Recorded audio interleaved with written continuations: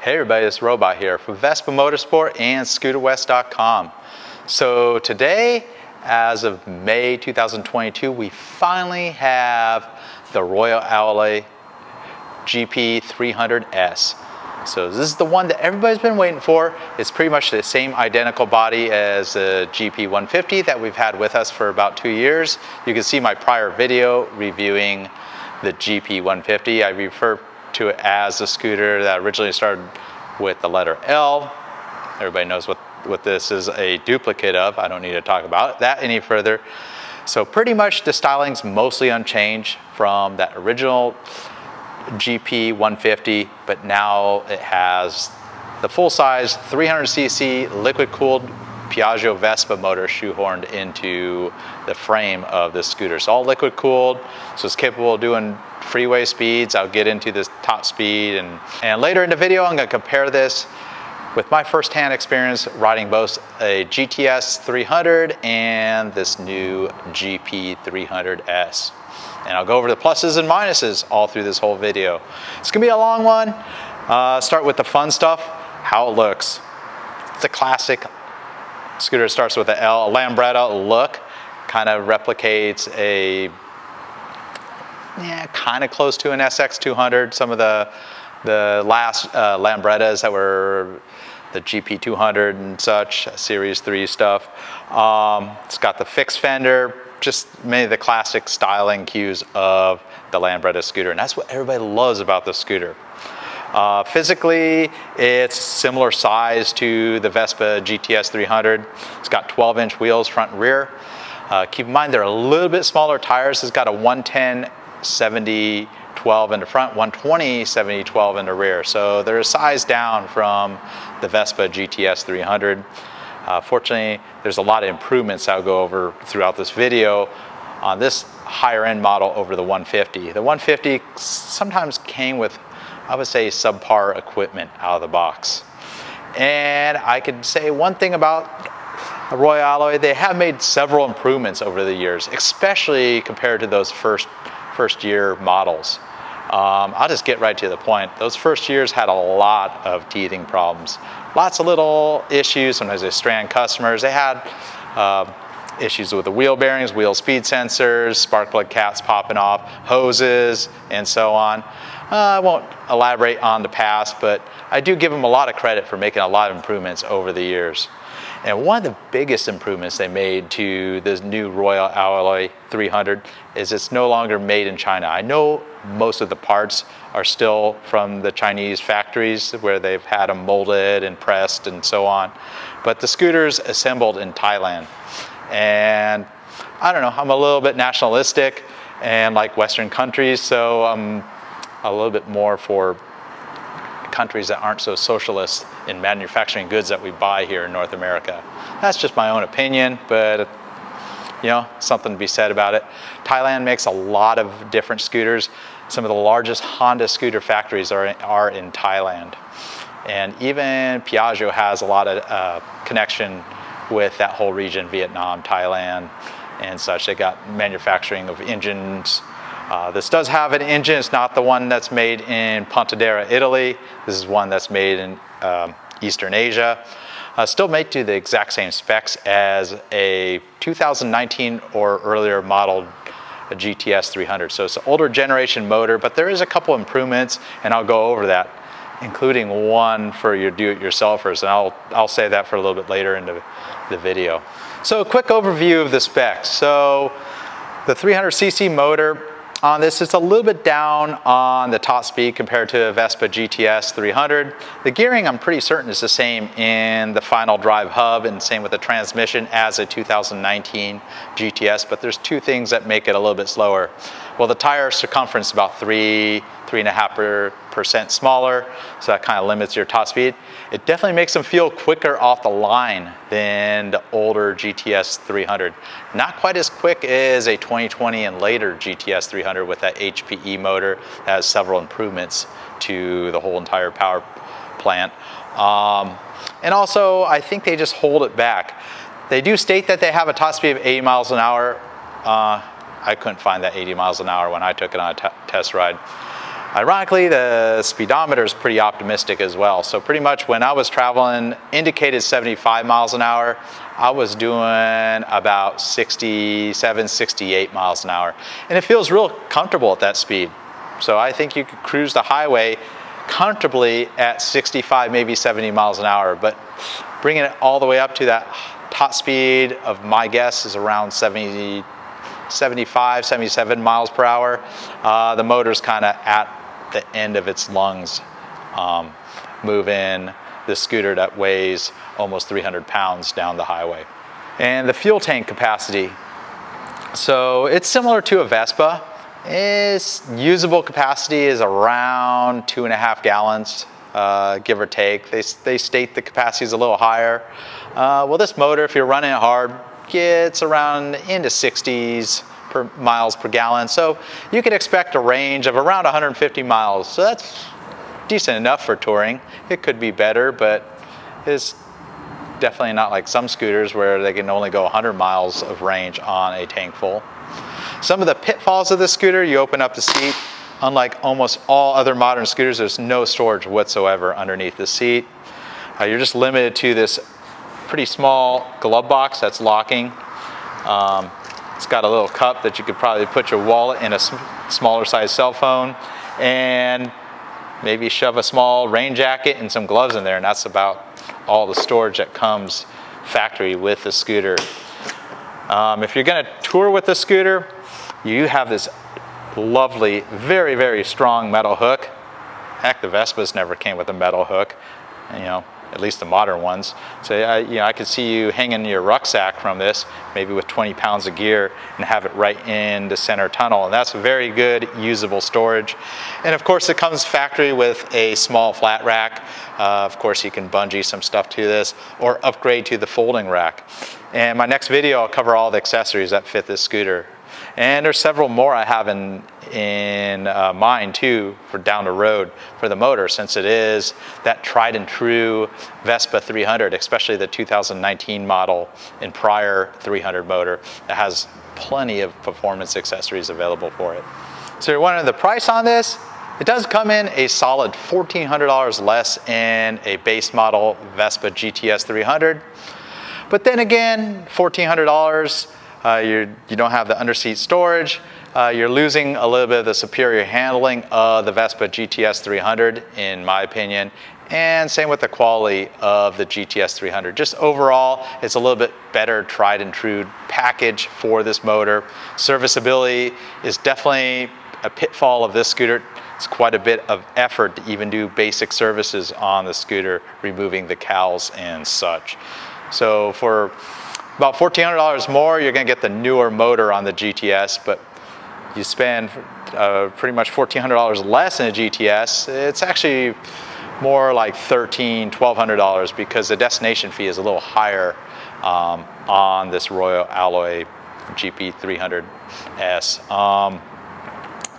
So, you know, you got your pluses and minuses. You know, the Vespa is always going to have a great resale value. It's been proven. They've been making that model for a very long time. This is a fairly new model from a smaller manufacturer, so you have some pitfalls there. But styling-wise, I would almost put them on par with each other. They're very different styles of scooters. Physically, and the weight is very similar. How they ride, I think this rides really smooth and quiet. Maybe a little bit smoother than a GTS, just going down a smooth road. I think the suspension's a little bit better on the GTS 300. The braking's definitely a little stronger on the modern GTSs. This does have anti-lock brakes, both front and rear. It does not have the traction control system you find on the Vespa. Instrumentations, they're actually more deluxe even though they're smaller on this. It's got a tachometer, a real coolant temperature gauge, and several of the same idiot lights that you find on a GTS. But having a real coolant gauge, sometimes that's a nice indication of your temperature of the motor versus just having a light that comes on when it's probably too late if the motor overheats, that you'd find on a modern Vespa. So this model right here happens to be serial number 1 So the first one imported to the United States out of the factory. It was manufactured in December of 2021, so it shows you how long it took to get to our dealership. So it was manufactured in December, and we're almost on to June 2022. So kind of the modern day issues with shipping and production, they're still affecting these scooters. It's taken forever to get them over to our shores here in the United States. And just limitations on productions and parts kind of limits how many are available. So our first shipment, we only got 3 of them. 2 were immediately spoken for, including serial number 1 is going to a San Diego owner that currently has an RA GP150, so he's very excited to get the 300, and I'm happy he's getting number 1. It also comes in a solid black color. I don't have it here. So only 2 colors for the United States. You get this ivory color, which is, in my opinion, a superior color. It's just not a solid white. It's got a real nice ivory tint, and I can tell you the paint job is definitely a step above the previous generation Royal alloys. So I don't know, they must be painting them out of a new factory, probably in Thailand. It's just there's very little orange peel. They obviously buff them to a higher level of finish. Kind of impressive that they've taken the level of the paint jobs up a notch on these scooters. Pretty much close to on par with a modern Vespa, where they're those are robotically painted, but there's a lot of hand buffing to give them a nice orange peel free finish, you know, out of the factory. Let's go on to the ergonomics of the scooter. And in many ways, I feel it's a pitfall. I'm about 5'7", 5'8". So if you're any shorter or your inseam is less than mine, I think it's gonna be a difficult scooter to ride. Don't get me wrong, the GTS 300 is also a fairly tall scooter as well, but the ergonomics on this could use improvement. It comes with both a center stand and a side stand that has a safety interlock switch, so definitely a little easier to use the side stand. When I ride this, I feel my knees are kind of like right up into the handlebars a little bit more than when on a Vespa, so it's got a much higher floorboard height than a comparable Vespa. I can easily flat foot it on both sides, so no problems for me. So, you know, if you're probably, I would say 5'5" or shorter, you may have a little bit of difficulty, you know, supporting the scooter flat-footed with both feet. The handlebar position, I feel is pretty nice. It doesn't have any of that, you know, being a little bit longer wheelbase scooter, doesn't have any of the oscillation that a lot of people complain about, the handlebar oscillation, tank slappers, sometimes referred to, that you find on the GTS. Of course, the GTS has made quite a few improvements to the suspension over the years. They have a much more rigid fork now. They don't tend to do that as bad as those early generation Vespa GTSs. So these are very stable. If you're on a smooth road, they want to go straight. They take sweeping turns pretty good, but quick turns, I feel it's a little lacking. Of course, I always prefer the smaller size scooters if you want to have something that has quick handling. You know, something like a Vespa Sprint or Primavera or even a genuine Buddy. It's just gonna be a quicker handling scooter, shorter wheelbase. Even smaller tires sometimes will make them handle a little quicker. For passenger comfort, I've never ridden as a passenger or have had anybody ride on the back of one of these. I've just taken one out at the shop, so I don't have a ton of first-hand experience. But you can move to the split seat. There is an optional bench seat. I can tell you one thing, for passenger comfort, it's probably going to be much better than the Vespa GTS. You can see the passenger foot peg is kind of in a more neutral position, unlike the Vespa one where you kind of have to reach around towards the front as a passenger to catch the passenger pegs. And these kind of just snap right back in place. Maybe you find them useful on a long ride as well, you know, where you have somewhere else to put your feet other than the floorboard. So as for the controls, electrical, and lighting, it's almost all LEDs. They got these pod turn signals that you find on several of the American market vehicles, but I think they made a little error right here. They actually accidentally wired the original, for the rest of the world, turn signals that are built into the leg shield. So that's a plus. You can get rid of these pods and you just plug the connector right in on, you got to remove the glove box, and there's a simple connection, and you can have the built-in flush turn signals that look much better than these pods. No big deal at all, but as you can see, this one's rocking both of them for both the left and the right. For the headlight, you can see it's got this pretty awesome looking running light. You got to start the motor up, and just like any automatic scooter, you got to pull one or the other or both brakes, and it comes right to life. Being a fuel injected motor, pretty easy to start. And you got a LED headlight also with a passing function as well. The horns, just a basic little horn. You got the engine kill switch, which is a little hard to decipher because it is all black on a black switch body on the scooter, so you can accidentally wonder why it's not starting. And it could be either that kill switch, or if your center stand is down or side stand is down.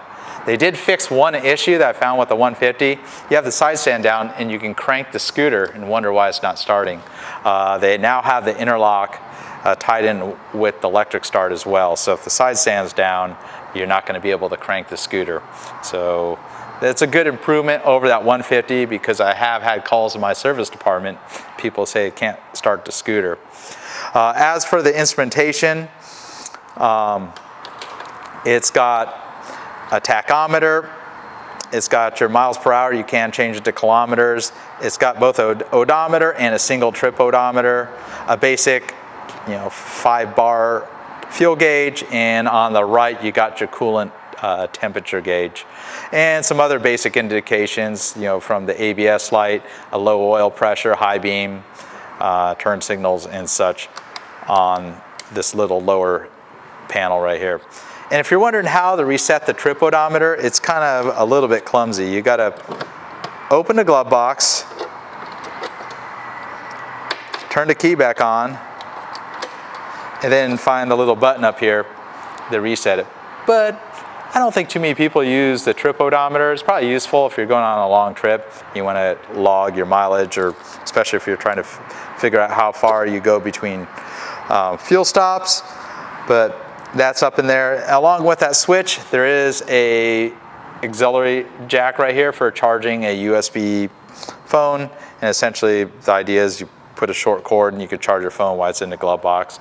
It's possible to have a RAM mount off the mirror stem and snake a cord right through the glove box door as well. So they have a single key that does both ignition and also will lock the steering. And if you want to open the glove box, it's no different than a vintage scooter. You got to move the key out of the ignition and onto the glove box and turn it and open it up.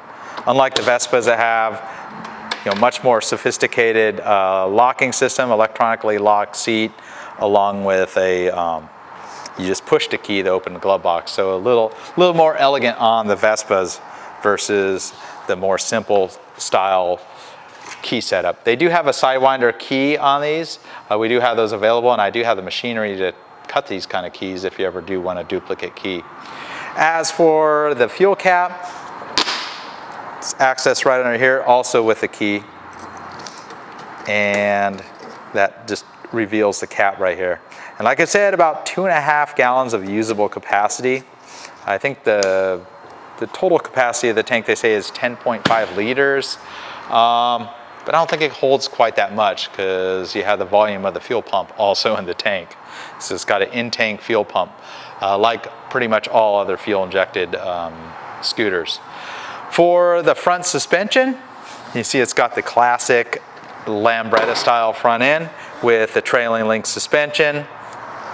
It has adjustable preload shocks. You got a double piston caliper with a wave rotor. It's not the strongest braking system that I've ever experienced. It is probably possible. I'll look into sourcing sintered brake pads for the front. That should improve. And you can see it's got that slotted wheel, which they refer to as a tone wheel. That's part of the anti-lock braking system. I'll tell you, the very best upgrade that they made to the front end is putting Pirelli Angel tires. The prior generations always came with rubbish tires as far as I'm concerned, and I've changed them out on 150s for customers that wore out those original rubbish tires and put nice Pirellis, or I did some Pilot Piers, which I actually discontinued here in the United States, and the scooter handled so much better. It is possible probably go +1 on this and bring the tire size right up to what the Vespa GTS is. It's also possible to put Dushinko white walls. We have the sizes that would match a scooter in white wall tires. So if you're looking for that classic look, you can put the white wall tires. They have the nice looking black inner spoke rims with the spun aluminum edge. That's pretty sharp. And of course you see a little bit more of it on the right side. You don't quite get the same visuals as a Vespa wheel where it's single side swing arm, where you see the complete wheel. Keep in mind when it comes time to changing the tire, this scooter is quite difficult to change the tires, especially that both the rear and the front. You have to dismantle the cowls. So you got the rear view of the scooter, you got nice LED tail and brake light assembly, and you have the LED turn signals that are in the body of the scooter. I think those lights look pretty sharp. The thing that doesn't look so sharp on the scooter is the width of the rear end of the scooter. I'll just get right to the point. You can see the prior video where I compared the dimensions of the scooter to the original Lambretta, and maybe that's just my personal preference, but one of the most appealing things of the Lambretta scooter is how skinny they are and slender versus the Vespas of that era. So two things I do like about this scooter is the badges. They stepped up the quality of the badges quite a bit over the 150. They got these like diamond etched aluminum badges. They have a really cool machine finish to them. The camera probably doesn't do justice for them, but they reflect really nicely because there's like a diamond kind of cut to the aluminum finish on it. And then of course they added a couple little red accents to it as well. I also have a single ABS badge that's on the fender.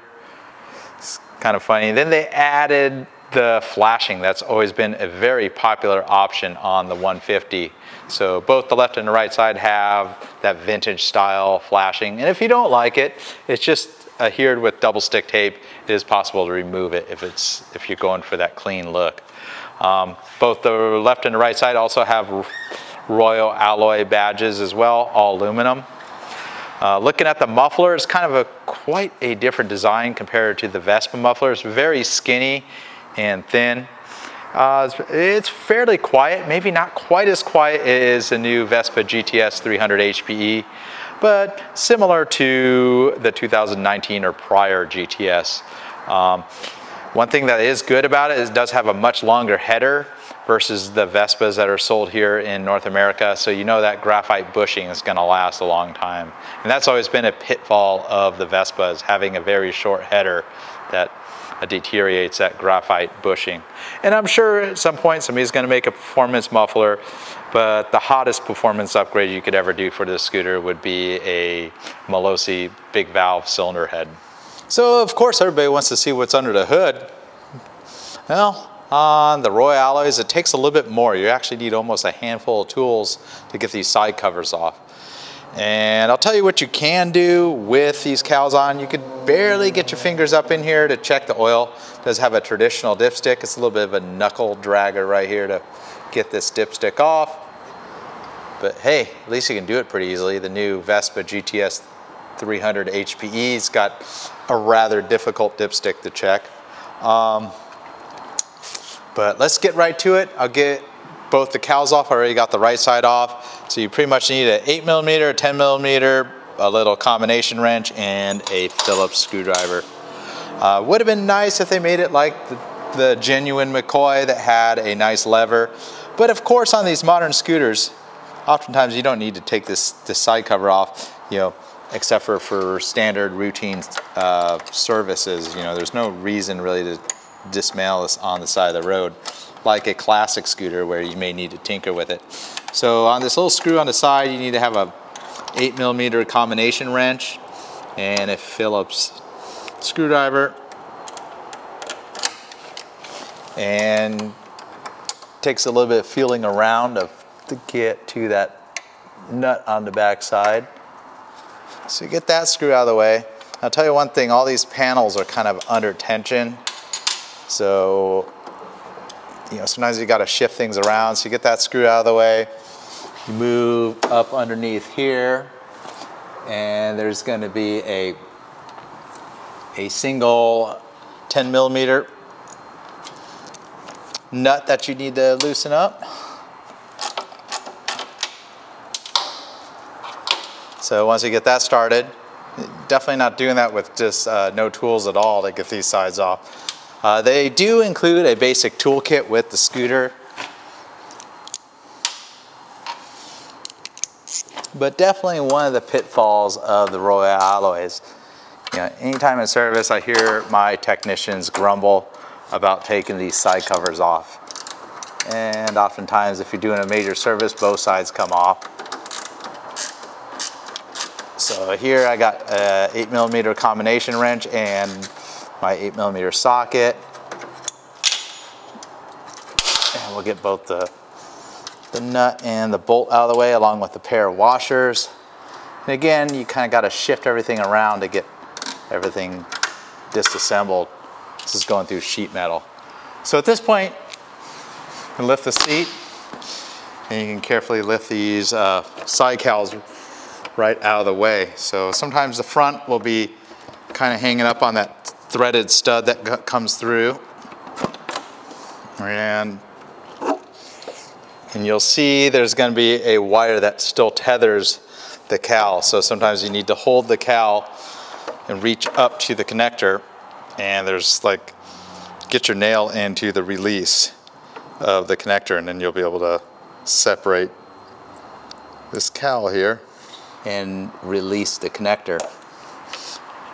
And now you remove the cowl. You can see they have a nice heat insulation on both the left and the right side cowl.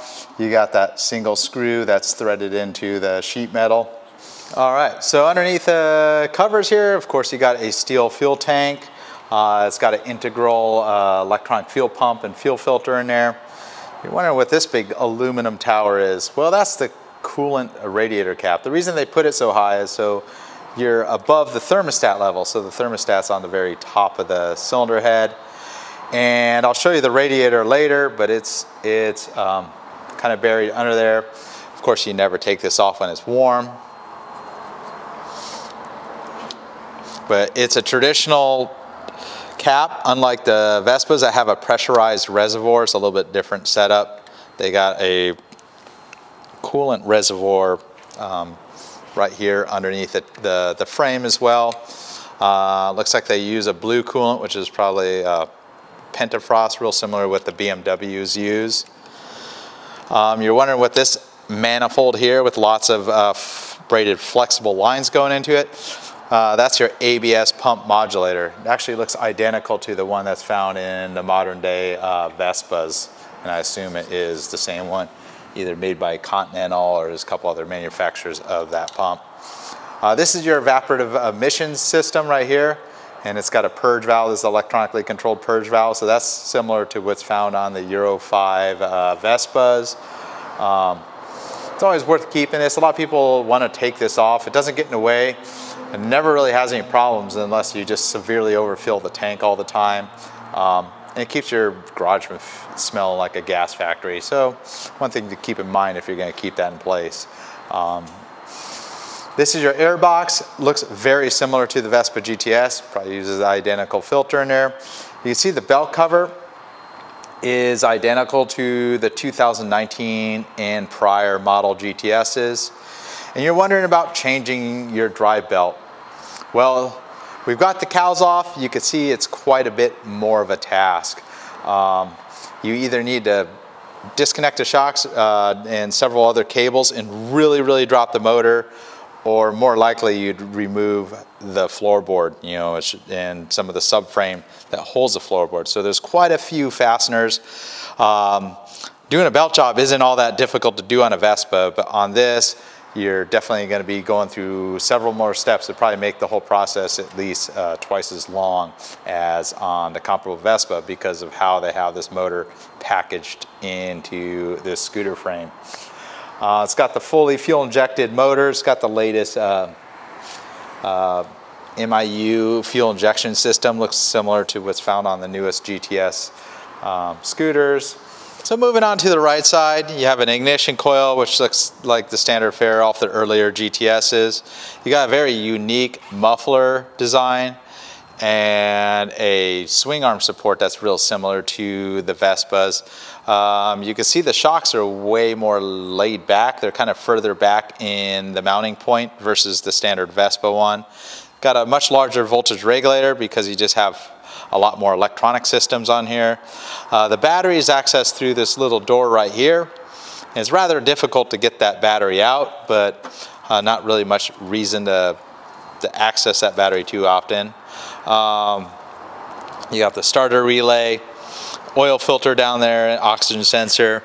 Of course, all the same parts as you find on the Vespa, so they're very readily available if you need spare parts like air filter, oil filter, and the dry belt. They're all going to be identical parts to what's used on the Vespa GTS 300. So one thing that this scooter has that a Vespa does not is it's got this diagnostic connector. And you may ask, maybe you're not familiar with automotive diagnostic on modern day vehicles, pretty much everything 2000 and newer, or actually 96 and newer, is you get these basic scan tools, which is the OBD2 interface. And guess what? This scooter uses a standard interface, unlike nearly all motorcycles and other scooters that need to have a specialized tester. So, you know, you turn this on, maybe you have the check engine light and you're wondering what's going on. You can just use a standard scan tool. Obviously, if you have a much more sophisticated, this is a real basic one. I have a sophisticated tester that can data log every sensor on the motor.